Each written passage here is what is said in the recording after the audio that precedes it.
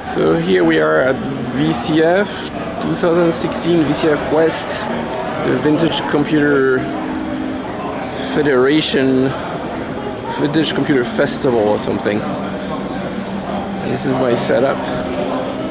I brought out all my HP 85s connected to various peripherals which you have seen in the other videos, including the big bad tape. My setup is dwarfed by that of Carl, who has brought not one but two of his 1130s. Here's the first one with the printer. And then the thingy with all the paddles and the light displays.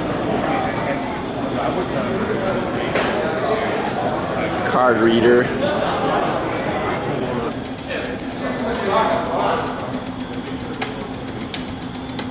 So this is Carl bringing up his incredible IBM 1130.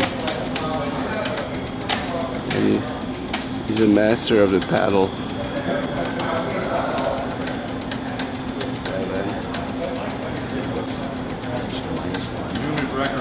Move it down there.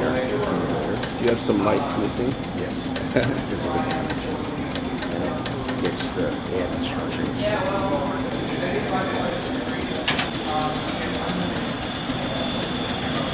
Wow, that's okay.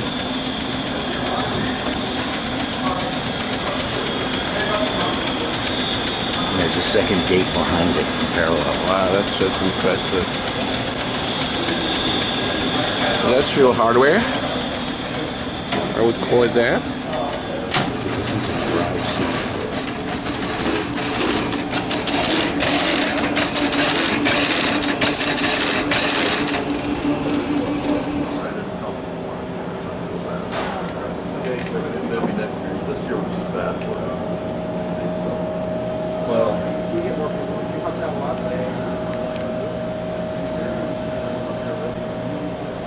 Hey Lyle.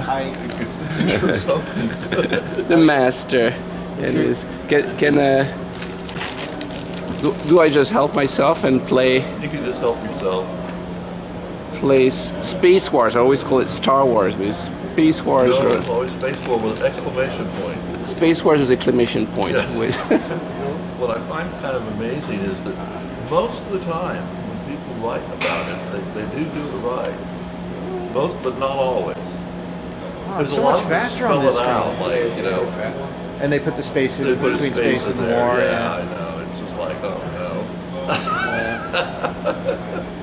That's okay. So how are things going? I think things are going quite well. I think this has been a successful show so far, and I believe we're going to get more today. How many folks showed up? We had 500 through the gate yesterday, and That's and good. Just a little bit more than that. And Well, that's a good number, isn't it? very good number. EC1, it's a tube analog computer, and it's simulating a bouncing ball. So I'm using 3 of the amplifiers over here to create a circle for, in these wires, these 2 yellow wires produce a sine and cosine for the circle over there. That's awesome. And this is your program. Yeah, and this is the patch that I did to make the circle. So this one is transistor, This is solid state. This uses op amps. and this one is This tube. uses vacuum tubes. Oh, I didn't catch that. That is amazing. Yeah, if you look in the, if you go around back and look in the back, you can see all the glowing tubes.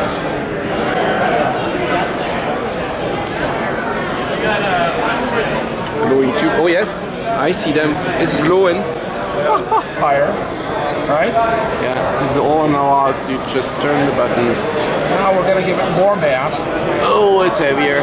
Yeah, it gets heavier. Okay, then we can change gravity. All right. Let's say we're on the moon. Okay. So we'll give it a lot less gravity. Okay, and then at night floats up. Yeah. This is so cool. And that's the real first personal computer, the IBM 5100, kind of the father of my own HP 85 with the screen and a cassette. So Eric, right? Yes. and Eric has taken a 6502 chip and made a giant version with individual transistors of it. And blinky lights. Lots of blinky lights. That's just... Yes, the old LED chase program. And this is slowed down. Can you speed them up, Eric? So see if it was... Oh, here we go. Clock rate goes up. Whoa! Oh, I crashed it. Well, that's what happens to overclockers.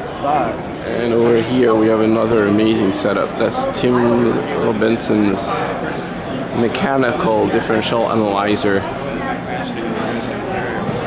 Hopefully you'll make it work and tell us how this Origin of life. wonderful thing works. A replica of a machine invented at MIT. Made in Meccano. Love it.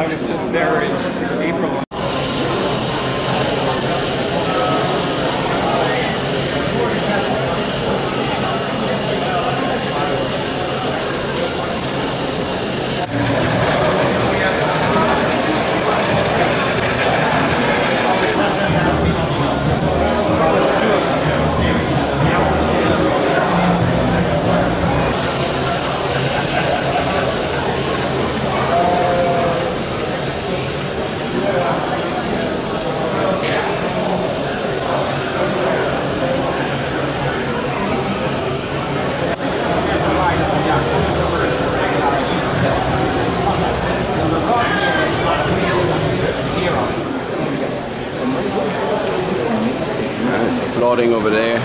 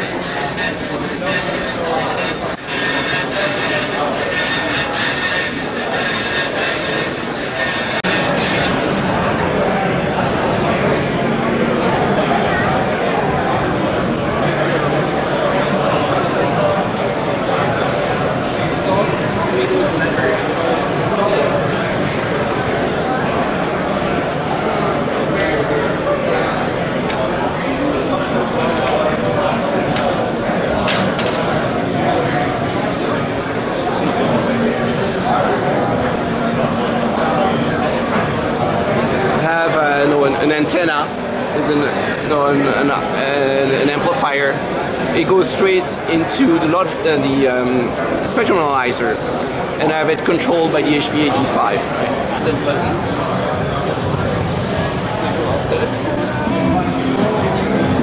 There you go. I've made a very complicated radio. So, and you haven't played that game in how many years? I would say since 86, 85 probably. So 30 years. I didn't even know it existed. We looked for it. Yep, that's the game. That's it? Yep. Boy, this is difficult.